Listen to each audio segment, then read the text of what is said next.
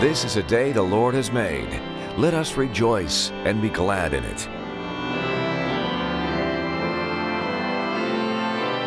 Church Street United Methodist Church proudly presents Rejoice.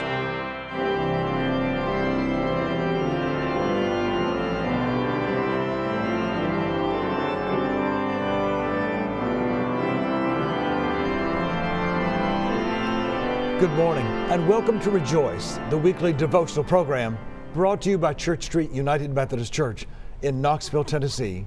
My name is Andy Ferguson and I'm pleased to be one of the pastors at Church Street Church. In 1975, fresh out of seminary, I was appointed to my first churches in Carroll County, Virginia. One day I went to the county courthouse at Hillsville. I was surprised to see the marks of bullets in the front wall of the courthouse. I assumed there had been a recent shootout. Why wasn't this in the news? Well, actually, the shootout had taken place in the 1920s. A couple of locally notorious outlaws had been arrested and tried for their crimes. When it came time for the sentencing, they were in the courtroom standing before the judge, of course. He had no sooner pronounced the sentence than the uncle of one of the outlaws pulled out several guns and started shooting. They shot their way out of the courtroom, across the front lawn of the courthouse, and then took off for Fancy Gap. Well, the outlaws went to the home of a relative at Fancy Gap. The sheriff and a posse soon arrived and surrounded the place. It must have been quite a sight. The posse surrounded the house. Guns were ready. Then the sheriff called for the outlaws to surrender. And then, without a single shot being fired, the outlaws came out of the house and surrendered peacefully. Now, why did they give up so quickly after all the shooting back at the courthouse? According to the story I heard, after all they had done in making their escape, they knew that the sheriff had the right to arrest them and send them to prison. So they put down their guns and came out. The bullet holes I saw 50 years later had never been covered over. I suppose they were left as a reminder of what had happened that day. We're going to read a parable of Jesus with the message that God has a right to hold us accountable for our actions and our lives too. We usually pass over that message without giving it much thought. Popular theology tells us that God is such a pushover that God will forgive endlessly to the point that we cannot imagine God actually holding us accountable for anything. Well, there are statements from Jesus in which he makes the point that God does hold us accountable and will hold us accountable. You might say that God is loving, but God is neither stupid nor blind. How we respond to the gospel finally matters. How we live in response to the gospel finally matters. We are accountable before God. We're going to read from Luke chapter 20 this morning. I invite you to get your Bible so you can read along with me. As you are finding your Bible, let's listen as our parish adult choir sings for us, Libera Me from Requiem. Our soloist will be Daniel Varnell. Amen.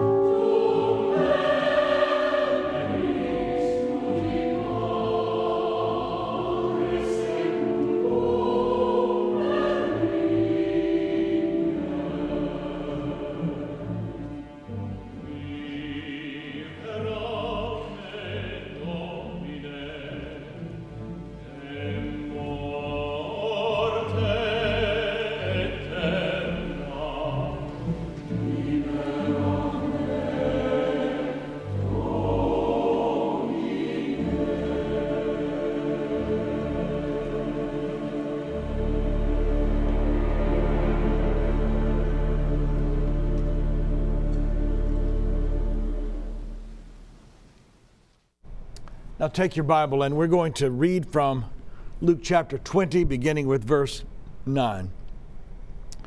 Jesus began to tell the people this parable. A man planted a vineyard and leased it to tenants and went to another country for a long time. When the season came, he sent a slave to the tenants in order that they might give him his share of the produce of the vineyard. But the tenants beat him and sent him away empty-handed. Next he sent another slave. That one also they beat and insulted and sent away empty-handed. And he still sent a third. This one also they wounded and threw out.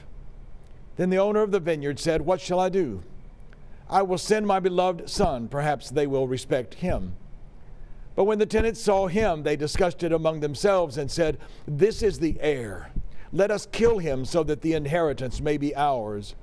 So they threw him out of the vineyard and killed him. What then will the owner of the vineyard do to them? He will come and destroy those tenants and give the vineyard to others. When they heard this, the people said, "Heaven forbid." But he looked at them and said, "What does this text mean? The stone the builders rejected has become the cornerstone. Everyone who falls on that stone will be broken to pieces, and it will crush anyone on whom it falls." When the scribes and the chief priests realized that he had told this parable against them, they wanted to lay hands on him at that very hour, but they feared the people. God's word for God's people. Would you pray with me? Lord, let this word, this story, this parable of Jesus become for us the living word by which our lives are given direction and hope, by which we are given wisdom, the wisdom of God for living. We pray in the name of Christ. Amen. This rich parable can be read in several ways. First, we can read it as an update of an Old Testament passage, Isaiah chapter 5. Second, we can read it by itself from beginning to the end. And thirdly, we can read it by itself from the ends to the middle. So while the parable from Luke is still fresh in your mind, I want to read the similar passage from Isaiah chapter 5. This is called the Song of the Unfruitful Vineyard. "Let me sing for my beloved my love song concerning his vineyard. My beloved had a vineyard on a very fertile hill. He dug it and cleared it of stones and planted it with choice vines. He built a watchtower in the midst of it and hewed out a wine vat in it. He expected it to yield grapes, but it yielded wild grapes. And now, inhabitants of Jerusalem and people of Judah, judge between me and my vineyard. What more was there to do for my vineyard that I have not done in it? When I expected it to yield grapes, why did it yield wild grapes? And now I will tell you what I will do to my vineyard. I will remove its hedge, and it shall be devoured. I will break down its wall, and it shall be trampled down. I will make it a waste. It shall not be pruned or hoed. It shall be overgrown with briars and thorns. I will also command the clouds that they rain no rain upon it. For the vineyard of the Lord of hosts is the house of Israel, and the people of Judah are his pleasant planting. He expected justice, but saw bloodshed, righteousness, but heard a cry." The passages begin in much the same way. The problem of the wicked tenants is the same in both. The difference begins early, however, in the way Isaiah and then Jesus in Luke set out to solve the problem presented by the wicked tenants. In Isaiah, the solution to the tenants comes in the form of a courtroom. God will present his case against the wicked tenants. Israel is called to sit in judgment. The edge in this courtroom scene is that Israel is the wicked tenant. Passing judgment, they will pass judgment on themselves. Now, if we read the parable from Luke chapter 20, from beginning to end, then we'll focus on the actions of the tenants from beginning to end. An owner builds a vineyard and leases it to tenants. He goes away to another country for a long time. At the time of the harvest, the owner sends a servant to collect his share of the rent. The tenants beat servant number 1. The owner sends servant number 2, same result. Then he sends servant number 3, same thing. And then the owner sends his son, hoping they will respect his son. But instead of respect, the wicked tenants kill the son, hoping that the old man will die and leave the vineyard abandoned. And then Jesus asks, what do you think the owner will do? Well, of course, he'll come and clean out the whole lot of them. And then he will rent the vineyard to better tenants who will care for it. And finally, Matthew tells us that Jesus said directly to the chief priest and the elders with everyone listening, and he looked at them and said, what then does this text mean? The stone the builders rejected has become the cornerstone, and everyone who falls on that stone will be broken to pieces, and it will crush anyone on whom it falls. And the scripture says that when the scribes and the chief priest realized he had told this parable against them, they wanted to lay hands on him at that very hour, but they feared the people. Thus, the events leading to the cross have begun. Reading the parable for the ending points us to the wicked tenants who do not deserve the vineyard. The connection with the chief priest and the elders is obvious. They are angry.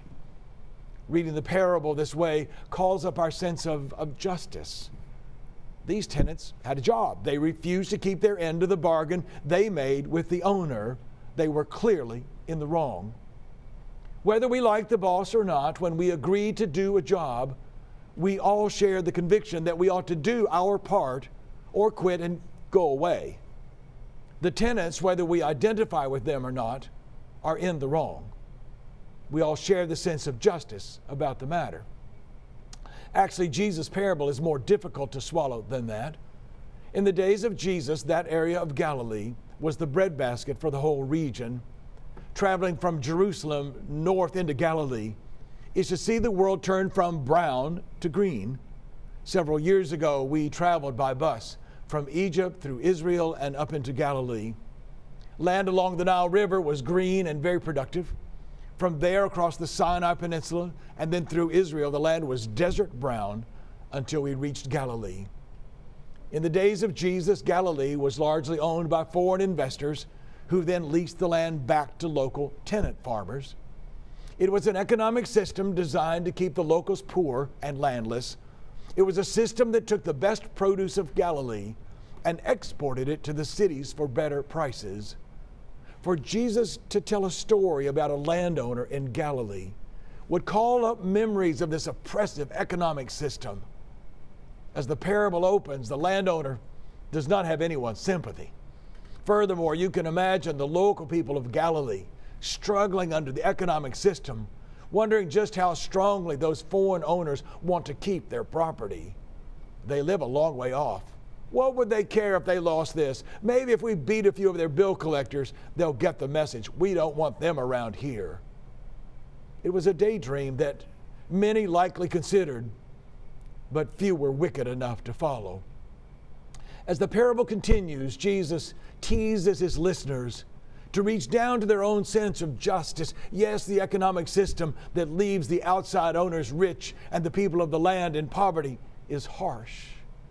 But we did agree, and so we must keep our agreement. Grudgingly, they would finally stand with the owner against the wicked tenants. In this sense, the parable is about accountability. Like the landowner, God has a right to expect something of those whom God has blessed. Have you kept the 10 Commandments? Have you loved your neighbor? Have you kept yourself clean? Have you paid your taxes? Have you loved the Lord your God with heart, soul, mind, and strength? Christians who live under God's blessings every day should not hide behind God's love to do any old thing we like. God has expectations of us, and we have expectations of ourselves. There's a third way to read this parable. We can read it by itself from the ends to the middle. Recall the parable. The owner sent 3 sets of servants to collect what was due, and when each was met with abuse and violence, the owner had to decide what to do. Now, we expect that the owner will respond with overwhelming violence of his own. As the parable says, he will come and destroy those tenants. The word destroy is a strong term. But there in the middle, Jesus tells us of an owner who will do the unexpected. He will send his beloved son, confident that they will respect the son. The owner who has every right to respond with destruction against those tenants makes a conscious choice to respond with the gift of his beloved Son. We hear this and recoil at the naivete of the idea. Either the owner is very stupid or the owner is great of heart. Which do you see? Kenneth Bailey says of this decision, the owner has the right to contact the authorities who, at his request, will send a heavily armed company of soldiers to storm the vineyard, arrest the violent men who have mistreated the servants, and bring them to justice. The abusing of his servants is an insult to his person, and he is expected, indeed honor bound, to deal with the matter. No anger is mentioned, but it is assumed. The question is, what will he do with the anger generated by the injustice he and his servants have suffered? There are plenty of examples from inside and outside the Bible of what leaders have chosen to do in the face of rebellion. When the people of earth lived in wanton sinfulness, God sent a flood to wash away all the sinners and all the results of their sin, the story of Noah and the ark. When Pharaoh would not let Israel go to freedom, God sent 10 plagues to punish them and to change his mind. Disobedience led to punishment. When Israel would not live according to the commandments of God, war and eventual exile was the result. Disobedience led to exile. And when the American South seceded from the Union over slavery and the economic system that came with it, Abraham Lincoln led the Civil War that forced them back into the Union. Rebellion was met with violence. Violence and treachery most often gets violent punishment in response. The owner of the vineyard must decide what he will do with the anger generated by this injustice. Will he allow his enemies to dictate the nature of his response? But is further violence the only answer? You can almost sense a painful pause in the middle of the parable as the owner thinks about what he must do. And now the parable shows us something most unexpected. The owner, in the face of repeated insult and injury, decides that the way to solve this is to send his son, even at the risk that they will kill him. To his hearer's surprise, the son is sent to the vineyard alone and unarmed. The son goes with no escort to meet the vicious men who are tensely awaiting his father's response to their latest outrage. What kind of risky, humiliating thinking is this from the owner? But more, is this what God is like? And does this show us something about the cross? I think it does. The cross of Jesus is how God straightens things out. God might have chosen to punish all our sins and wickedness, but God chose the cross. As someone said, he chose the nails.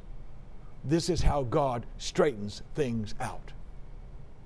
And that is what the noble owner of the vineyard was doing when he sent his son to the wicked tenants. He was trying to fan the dying embers of the tenants' sense of honor. That is what God did when he sent his son Jesus to die on the cross for the world. God was and still is trying to fan the dying embers of us scoundrels' sense of honor. In Jesus, God took his righteous anger at rebellious humanity and chose to respond with grace. And when you get it, be prepared to find your hardened heart softened. This kind of love is that moving. We should go back to the 10 Commandments. They point us toward the kingdom of God. They're intended for our health and well-being. They remind us where we fall short and where we are frankly rebellious against the will and the intention of God. So what should God do when we fall short? What should God do when we break the 10 Commandments in our deeds and in our hearts? What should God do when we are rebellious? God has every right to respond with punishment. And we know how punishment works. Our prisons, our divorce courts, our personnel files are filled with the results of punishments. But as Jesus teaches in this parable of the noble vineyard owner, and as Jesus demonstrates through the broken bread and his death on the cross, God chooses grace. Grace in the hope that when we encounter costly grace, we will respond with honor and loyalty and love. So think about it. We all know what to expect when people are cruel or mean. We expect the world and God alike to respond with punishment. What is the logic behind God's incredible decision to respond to the world's cruelty with the gift of God's own Son? How does that work? It is no wonder that the church stands before this parable and declares that God has done something new in Jesus Christ. It is no wonder that the church proclaims that Jesus is King of Kings and Lord of Lords. Think about that. Hold that in your hands. Turn it in your mind until you too can understand that the cross is something different. As we reflect on this great act of self-giving, on how we will respond, let us listen as our parish treble choir sings, "My Song is Love Unknown."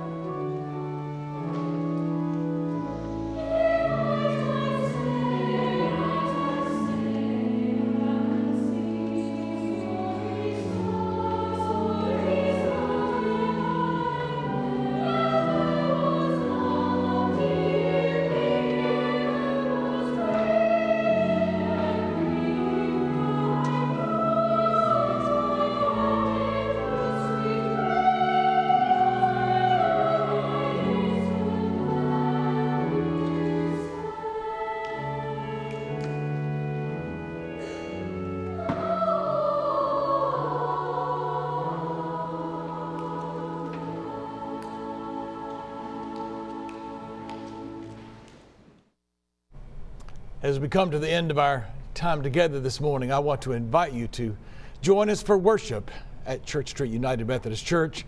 Our services are on Sunday morning at 8:30 and 11 a.m. in the nave. It is a beautiful place. It is a beautiful hour for us to gather in God's presence for worship. Also, I invite you to our midweek communion that happens on Wednesday at noon in the chapel. Again, in the middle of the week, what a wonderful opportunity to take the break and come and join with others as we kneel in the presence of God to receive the bread and the cup. One other special invitation I have for this evening, this Sunday night, is that at 9 p.m., and that's a little bit later than usual, but at 9 p.m. in the nave, there will be a service of Compline. It is a contemplative service of reflection as we close the day. Some people have called the service of Compline singing good night to God, because as we gather there in the half light or the near darkness, we will listen to the voices as they sing to us the psalms, sing to us of God's praises, and then finally lead us into the close of the evening. We invite you to come and to be a part of this first time for us service, and look forward to experiencing this in the nave there at Church Street. Well, I'm Andy Ferguson. pastor at Church Street United Methodist Church in Knoxville, Tennessee. I thank you for letting me share this devotional time with you in your home. And now as I go, my wish for you, that you might live each day like out of the corner of your eye you have just caught sight of God and realize that God is headed your way.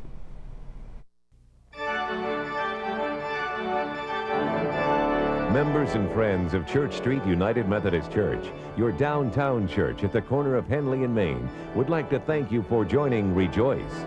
Please send us your comments and suggestions, and be sure to tune in next Sunday at this same time for Rejoice.